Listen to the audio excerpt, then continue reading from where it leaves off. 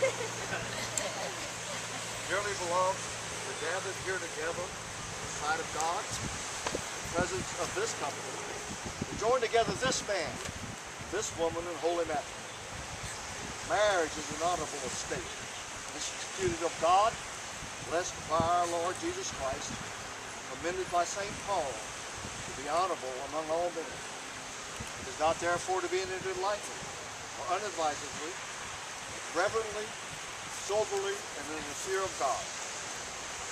In 2 Genesis it is written, "And the Lord said, It is not good that the man should be alone, and I will make him an helpmeet for him. The Lord caused a deep sleep to fall upon Adam, and he slept. He took one of his ribs, bolted up the flesh instead thereof.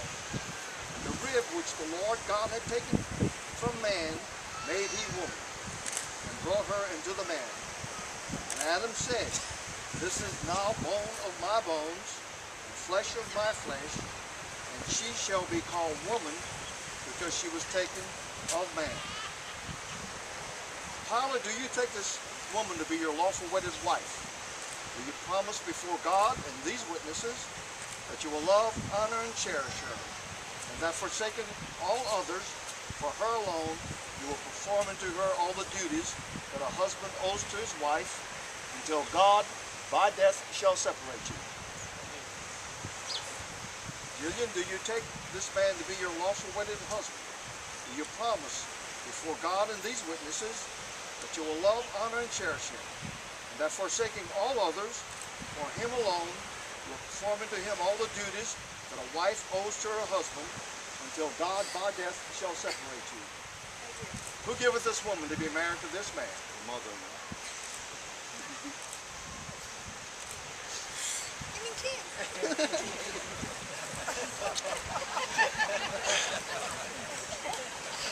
Since it is your desire to take each other as husband and wife, you will please indicate this desire by joining your right hands and by repeating your marriage vows. I, Tyler, take thee, Jillian, to be my wedded wife, to have and to hold, from this day forward, for better or for worse, for richer or for poorer, in sickness and in health, to love and to cherish, till death do us part, according to God's holy orders. I, Jillian, take thee, Tyler, to be my wedded husband, to have and to hold, from this day forward, for better or for worse, for richer or for poorer,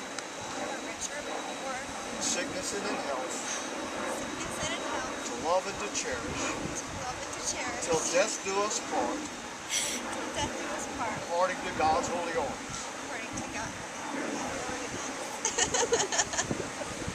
Tyler, what token do you give as a symbol of your affection, sincerity, and fidelity?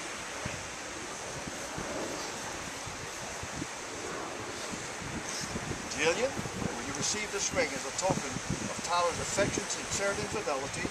Will you wear it as a symbol of your own affection, sincerity, and fidelity toward him? You will put the ring on her finger and repeat the vow of the ring. This ring I give thee, in token and pledge, of our constant faith and abiding love. With this ring, I thee wed, and with all my earthly goods, I thee endow. Jillian, what token do you give as a symbol of your affection and sincerity? Tyler, will you receive this ring as your token of her affection, sincerity, and fidelity toward you? Put the ring on his finger. Repeat the vow of the ring. This ring I give thee, in token and pledge, of our constant faith, and abiding love. With this ring, I thee wed, and with all my earthly goods, I thee endow. For as much as Tyler and Jillian have considered together in holy wedlock, and have witnessed the same before God in this company, and have thereto given and pledged their faith each to the other, and declared the same by joining their right hands, I pronounce that they are husband and wife in the name of the Father, and of the Son, and of the Holy Spirit. Those whom God hath joined together, let not man put asunder.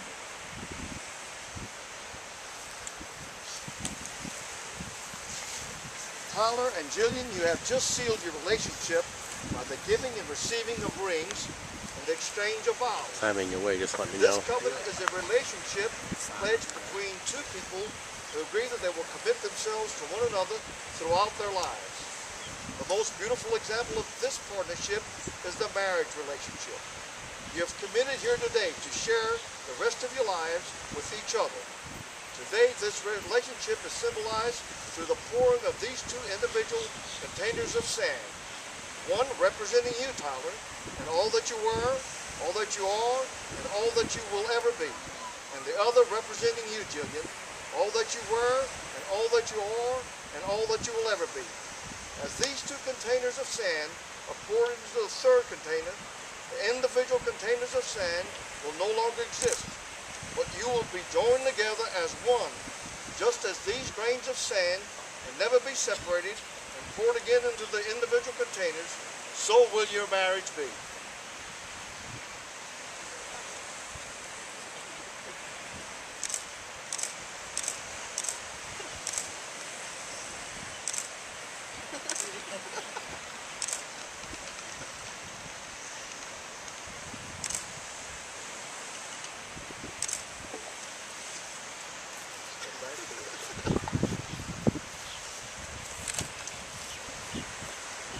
At this time, we're going to ask Brother Brett Wilson to lead us in prayer.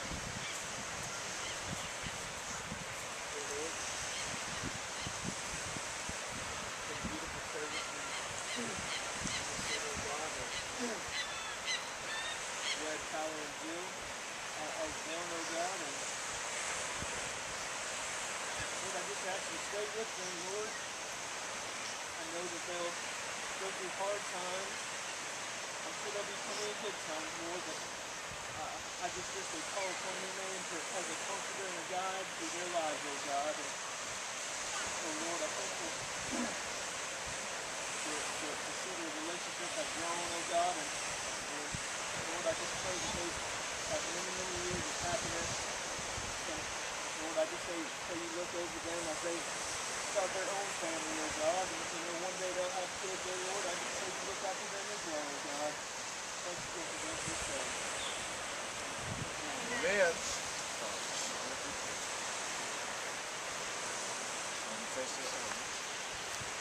I present Mr. and Mrs. Tyler and Jillian Dilbeck.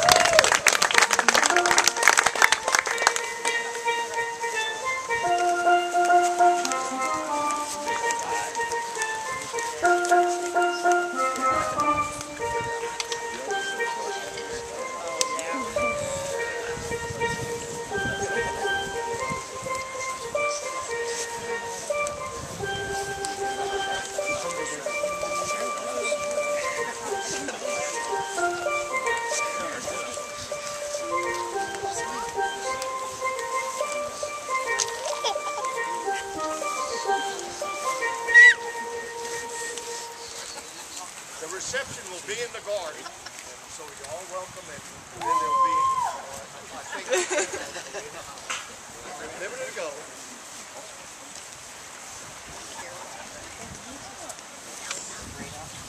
Everybody else, y'all can be, they're going to go take pictures, so y'all can head up to the door. It's Grandma. She wants y'all to sit over there.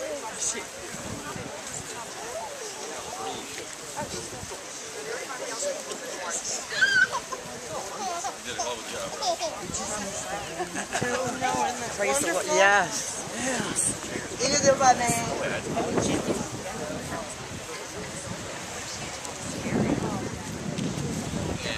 Hello? Turn that off, please. I'm not in the wedding party. We are not in the wedding party.